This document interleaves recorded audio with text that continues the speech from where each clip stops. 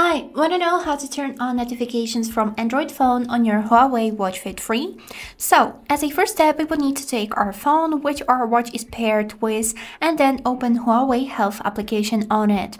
As a next step, we will need to go to this tab, which is named Devices, right here. Click on it, and here choose your Huawei Watch Fit 3. After this, scroll down until you'll find this tab, which is named Notifications, and as you can see, we got the status, which is saying that the notifications are disabled. So click on it, and here click on the slider to enable the notifications. After this, you'll be also able to choose applications from which you would like to get notifications also on your watch. Here you can find a full list with all of your applications on this phone. And to enable or disable the notifications, we will need to just click on the slider to enable it and click on it to also disable it. And that's it. After this, you should be able to get notifications on your watch. I hope this video was helpful, and thank you for watching.